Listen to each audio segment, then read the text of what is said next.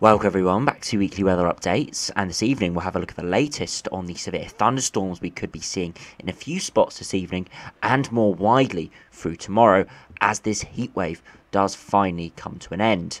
We've seen some very high temperatures today. We have seen some areas seeing temperatures highest temperatures in September for many decades, including Scotland and Wales, seeing temperatures getting up towards 30 degrees. I think just shy in Scotland and Wales towards 28-29 degrees. But once again, a very hot day for many. However, down in the southwest, you can see we do have instability starting to come in. You see it's a broader area of rain at the moment and a few showers coming up from the English Channel, and this will be the beginning of storms breaking out throughout this evening and through tomorrow. So do remember, if you enjoy my videos, make sure you like and subscribe, and do remember to follow on Twitter as well. The link's in the description. Earlier today we did have a quite severe thunderstorm outbreak down in the far southwest for Cornwall. We did see a yellow warning put in force, and we did have a look at that yesterday, and that's now expired, but we did see this large area of rain now that was originally thunderstorms, and they did break out quite severe towards late morning, early afternoon. They have now moved further northwards and westwards, and now a broader area of rain across Ireland with still some heavy rain and maybe a few lightning strikes. You can see though where we see the centre of the trough moving up, you can see we have some quite intense thunderstorms breaking out across northern France and the Channel, and those are going to be heading northwards tonight into tomorrow, and more storms will be homegrown tomorrow afternoon. We have to keep an eye on some of these storms down in the Channel, as these could start to head up towards central areas, and there's some hints within the models that this area of storms could sort of maintain its strength as it heads through central areas. So got to keep an eye out on this tomorrow, but definitely does look like this heat wave of seeing really nice sunny weather with very high temperatures is coming to an end, with many areas tomorrow seeing more cloud and the threat of storms. In the Far East it could still be reasonably warm, but for many it does look like it will be coming to an abrupt end, this heat wave. So if we do have a look at the yellow warnings for thunderstorms, you can see the warning today has expired. However, we do have widespread yellow warnings tomorrow covering all of Wales, all of Scotland, all of Northern Ireland, most of Northern England, the Midlands, and a lot of the southwest. Really, areas not seeing the storms will be the southeast and East Anglia. They're not included in the yellow warning, but there could still be the odd storm, and there's likely to still be showers around. The thunderstorms earlier in the summer really have been sort of peppering the London area, really, so it's about time that the storms sort of transition northwards and westwards, and it does look likely we're going to be seeing a quite widespread outbreak of storms. So heavy showers and thunderstorms on Thursday have the potential to bring surface water flooding in a few places and disruption to travel from 10 AM to 8 PM tomorrow. So there's sort of a standard warning covering most of the day. If we do have a look at the further details, you can see following overnight rain and showers. So you see those showers moving up from the south and the southwest. That's going to be bringing some overnight rain for some, and across Northern Ireland as well. More intense showers and thunderstorms are expected to break out fairly widely from late morning for easing during the evening. Whilst many areas will miss the most intense storms, torrential downpours are likely in a few places. Where these occur, there is the potential for 20 to 30 millimetres of rain in less than an hour and up to 40 millimetres in 2 hours. This will have the potential to generate surface water flooding, especially if it falls over urban areas. And once again, high impact, low likelihood, simply because it's going to be scattered storms. It doesn't look like it's going to be massive multi-celled system developing, but it looks like there's going to be a lot of scattered storms. They could form into bands at times, so it does look like some areas will get peppered with storms, other areas won't see any at all. So if you are excited for storms and looking out, you're really just going to keep your fingers crossed. As ever with a widespread yellow warning, it's because there is a lot of uncertainty in the placement of the storms. So if we do go over to Meteo Seal, we'll first have a look at the Cape charts, which gives us sort of the energy within the atmosphere for storms.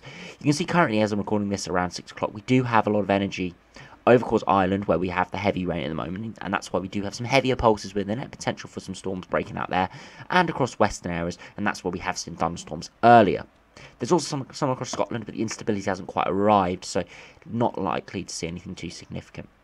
You can see just below the sort of the gradients, or the sort of the scale of the Cape, you can see there is quite a significant Cape across northern France. That's going to be fueling these storms that are potentially going to head across southern areas. Will most likely overnight tonight sort of become just generally showers and areas of rain, and that's where we could see some rain for the east and the southeast overnight tonight before clearing. You can see around 11-12 p.m. tomorrow, 11 a.m. 12 p.m. tomorrow, we do see Cape significantly build across the Midlands, across northern England through Republic of Ireland, down into the southwest and in parts of southern Scotland as well. And this is where we could see some quite severe thunderstorm outbreaks moving up, heading northeastwards, and we have to keep an eye on those areas. That's where we could be seeing the most severe storms. But anyway, outside of that Cape, there is still the potential, of course, for storms, as ever with this instability. It's just less likely. As we move through to Friday, you can see less instability around, still in the far east, potentially East Anglia and parts of the northeast could see some storms through Friday afternoon, but it does look like it's going to be more just generally scattered, potentially heavy showers, and less likely to be storms as we move through. So if we do have a look at the precipitation, you can see at the moment we do have that heavier rain across Ireland, potentially a few storms forming in there. We do have a bit of a band forming on the Meteo Seal run by this evening, potentially as those showers sort of move northwards, and we could see some potential for that rain to move northwards, potentially becoming more heavier throughout the morning, forecasted by the WRF, and we'll have to see what happens with that. At this stage, I'll doubt that, looking at how they're forming in the channel, but you never know, really. There could be some rapid development of these storms potentially overnight. We'll just have to see really what happens when we wake up in the morning. You can see though there's a bit of a quiet time later in the morning as these showers sort of fade away before big storms pick up throughout the afternoon in northern England, the Midlands, down into the far southwest across Ireland, Northern Ireland and into Scotland as well. And as we move through, they do sort of dissipate away. Still could be some showers in the southeast, across central southern areas as well. Less likely to be thunderstorms though, and we'll just have to see what happens on the radar there. And as we head through Friday, you can see there is a few storms breaking out in the far east and the northeast, but again, another day of just scattered showers and potential for storms, especially in the east. And by Saturday, it does look like more showers and maybe some more persistent rain building in across Scotland. So if we do go through the ARPEGE, see how that what that does look like, you can see a broader area of rain tonight moving northeastwards, bringing the potential for showers and maybe some storms in the morning for central areas before big outbreak of showers and storms throughout the afternoon. Not too intense in the ARPEGE, but that's something we tend to see where it doesn't particularly model showers that well. But across central areas, northern areas, potentially into the southwest, that's where we're favoured to see these scattered thunderstorms. And as we head through, it does look like things will fade away, but still a lot of showers around as we are still in unstable air. And more showers and storms will break out once again in the northeast, potentially into East Anglia and the southeast. It'll be interesting to see if the Met Office do put in a weather warning for Friday afternoon. Looking by the current models, there is probably a reason to put one in, as there's very similar sort of Cape and precipitation hints coming from the models, so we'll have to keep an eye on what the Met Office do with that. Of course, they have more high resolution models and more parameters, so they can make better judgments than we do have on the freely available models. Beyond that, you can see through Saturday more scattered showers around, and just generally unsettled in areas. Of course, there will be some regions that do see some nice pleasant sunshine at times, but it doesn't look like that is going to be particularly widespread like we've had at the moment. If we do have a look at the temperatures, you can see this afternoon we saw temperatures reaching around 28, 29, if not 30 degrees in a few spots. We'll have to see what the official temperatures come out later. As we head through to tomorrow afternoon, you can see still quite warm in the east, 24 degrees potentially, but further west, much cooler, around 18, 19, 20 degrees, and probably cooler where we do see the showers and storms.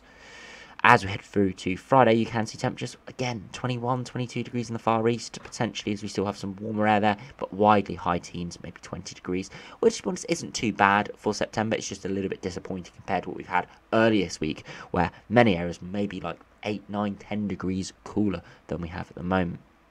And then by Saturday, widely around 20, 21, 22 degrees. This does look like Saturday may be a bit of a drier day, so we'll have to see really what happens with that. So if we do go through the icon run, have a look at the precipitation first. You can see the showers moving up to the north at the moment, fizzling out a little bit overnight before taking off once again through the Midlands and northern England tomorrow afternoon into the evening, and then slowly fizzling away before Friday afternoon taking off once again in the east, northeast. Severe storms could be seen there, and then eventually just more unsettled. Saturday looking like a decent day in the south, potentially escaping a lot of showers further north, more showers and persistent rain, and by the end of the week potentially for some more showers and rain moving in. If we do have a look at the max temperatures, you can see this afternoon we saw temperatures again around high 20s, feeling really quite pleasant in many areas. By Thursday afternoon, widely 20, 21, 22 degrees, maybe the odd 24, 25 degrees in the east where we do dodge the showers and the storms. But by Friday afternoon, most areas are going to be pretty cooler, around 21, 22 degrees for the high. When we do see sunshine, that can still feel really quite nice, but just not quite as warm and pleasant as we've had this week, or early this week. And of course, by Friday, there's still the chance of showers at times. And then by Saturday, again, widely 22, 23, 24 degrees. So still a good few days out there where we do dodge the showers and storms. But if you are planning to go out, it may be nice sunny, but you do need to keep an eye on the radar and the weather warnings, as it does look like many areas will see storms and scattered showers at times over the next 2 or 3 days. So if we do, lastly, for the short range models, have a look at the UK Met Office run sheet, what that is forecasting. You can see that area of rain that moved through the southwest, those storms that move through, and just generally broader area of rain across Ireland at the moment. You can see it's not particularly well modelled. It's a lot more widespread than that. So you can see with the showery and convective nature of these storms and these showers, it is difficult for the models to exactly say how large they're going to get and how widespread. It's just really the risk at this stage. We just have to keep an eye on the radar for sort of the live storm, live storms taking off and showers as well. So if we do run through this evening, you can see the potential for that area of showers and storms moving up from the north. Now, from the south, sorry, northwards. Now it's a bit further eastwards than we're currently seeing on the radar, and we'll just have to keep an eye on how that does move into a broader area of rain and potentially storms overnight tonight. And then we have more widespread storms breaking out with a widespread yellow warning. You can see why. Widespread storms across the Midlands, the Southwest, Ireland, Northern England, into parts of Scotland as well.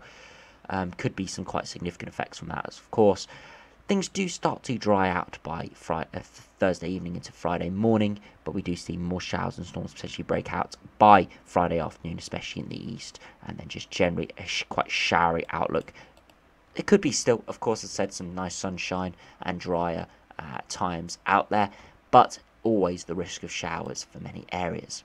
If we do have a look at the max temperatures, you can see, of course, reached high 20s, maybe even not 30 degrees in a few spots this afternoon. By Thursday, we can see temperatures climbing into maybe 23, 24 degrees in the far east, but again, a little bit cooler for many areas as we do have showers and storms around. By Friday, widely cooler, 21, 22, maybe 23, the highest temperature, but again, widely high teens, maybe 20, 21 degrees, feeling still pleasant, but cooler than what we've had this week. If we do finish up by going to have a look at Saturday, you can see widely 21, 22, 23 degrees in England and Wales, even parts of Ireland seeing maybe 19, 20 degrees. But for Scotland, where we do have some cooler air coming in off the Atlantic, you can see it is a lot cooler, a good 10 degrees cooler than what we've had earlier this week, if not maybe 15 degrees cooler in a few spots where we did see high 20s. So you can see autumn maybe sort of kicking in across Scotland. But for the time being, it still does look like we might be having some decent summery sort of days in the south, where we see temperatures getting up into the low 20s. But we just do have that shower risk around at times. If we do finally have a look at the GFS Ensembles, just have a brief look at the longer term outlook. You can see at the moment we've got really quite warm upper air temperatures, and those are going to be dropping over the coming days. You can see the precipitation signals evidently as we do have showers and storms around. We're going to get to a point where we get to around average, if not below average, by sort of this weekend into early next week. There's still a lot of scatter within the ensembles, but it does definitely look like it's going to be turning much cooler. And then beyond that, still a lot of uncertainty, but it does look like generally it's going to be around average. Nothing too cold, nothing too warm at this stage. Still a few warmer ensemble members out there, but we still got quite an unsettled outlook with quite a few precipitation spikes. Not a massive deluge, so no massive stormy weather coming, but it does look like we will have showers around quite frequently. if we do have a look at the mean sea level pressure, you can see lower pressure is arriving at the moment. You can see sort of dipping by Thursday, Friday when we have the highest shower activity, then rising again to higher pressure around 1020 millibars, and it sort of stays around that for the foreseeable future, which is decently high pressure. So there's going to be a lot of dry and relatively pleasant weather, as you saw by those short range models at times, but it's not a massive big area of high pressure like we've had over the last few weeks. So it does look like there will still be showers around. But of course, there will be some pleasant sunshine. I know people didn't enjoy the high pressure we had over the last few weeks and towards the end of August, as even though it was dry for many areas, we did have a lot of cloud and a little bit of drizzle here or there, not seeing a lot of sunshine. So it does look like there will still be plenty of sunshine, even though it does look like it's going to be a little bit more unsettled over the coming sort of 4 or 5 days. So anyway, thanks for watching. Hope you enjoyed. Subscribe if you're new, and I'll see you again for another video soon.